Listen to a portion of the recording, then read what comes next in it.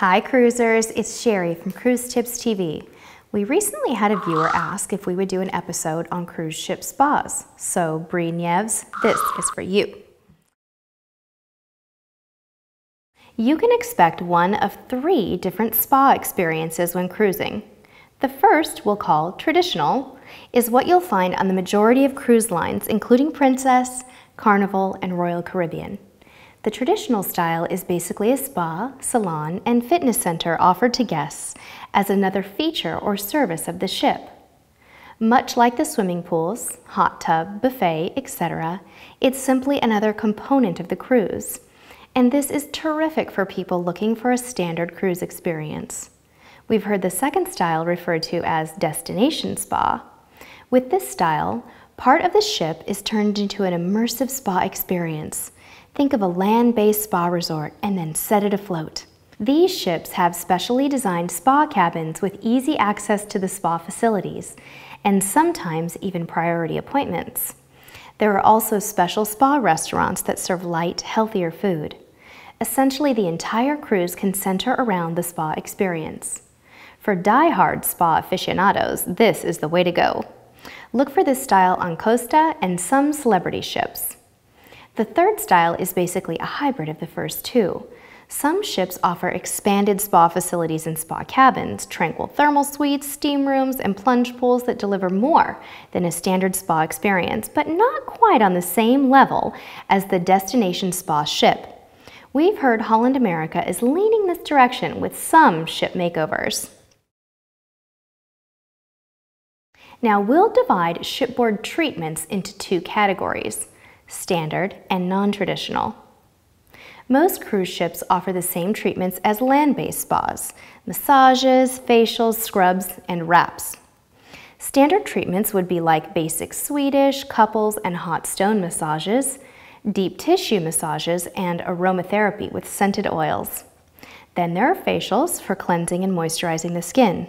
And finally, you have the exfoliating scrubs and wraps for detoxification. Yep, covered in mud or a similar substance and wrapped tightly in foil for about a half an hour. Now for the non-traditional treatments, think Medi-spa. There are a variety of offerings in this category. Some include Eastern treatments like acupuncture, reflexology, and Reiki. Others are more cosmetic like dermal fillers, Botox, teeth whitening, and even ion therapy, cellulite reduction. The dermal fillers and Botox are, of course, designed to temporarily soften wrinkles and creases in the face. Both are injections. With ion therapy, as I understand it, one is covered in a special algae, wrapped in plastic, and given a little teensy amount of electrical stimulation to smooth out that cellulite. For the most part, don't expect any bargains when booking your spa appointment. With onboard spas, there's no real competition to keep prices down. In fact, just about every major cruise line spa is operated by the same company. So basically, they are free to charge whatever the market can handle. Typically, spa sessions are snapped up pretty quickly. So people, including myself, feel the onboard spa experience is worth a little extra expense. Cosmetic treatments, however, are often more reasonable and in some cases less expensive than land-based services. And there are some deals to be found. Cruise ship spas often offer discounts for first day and port day treatments. Stop by the spa as soon as you board and ask them what days they may be offering their best discounts, or watch the ship's daily newsletter for deals. To prepare for your appointment, you'll want to shower off any sunscreen lotions or oils. You don't want any of that stuff rubbed into your skin during your massage or facial. Lockers, towels, robes, and slippers are usually provided by the spa, but if you're like me, you may want to wear your own flip-flops.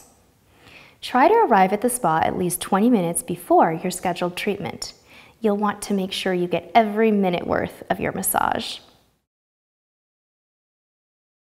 We mentioned some Eastern treatments earlier that included reflexology, a type of pressure therapy, but you may receive a different type of pressure from your therapist. Don't be surprised if your therapist applies some heavy pressure to get you to buy high-priced products. We understand the therapists themselves may be under pressure to push the product, so if you don't want it, politely explain that you are definitely not interested. We were told once that the best way to handle this is to say that you purchased all of the suggested products on your last cruise and you don't need any anymore. I've never had any real issues with this, but we have heard of the hard sell being more than a bit of a buzzkill for some cruisers. Now, one last thing. Always check your charge slip before adding a tip. Some onboard spas automatically add gratuity, while others don't. Typically, we find that they are not added in, but it is best to check to be sure. That's it for this episode. Until next time, we'll see you on the high seas. Psst, don't forget to subscribe. Click me or use the links below.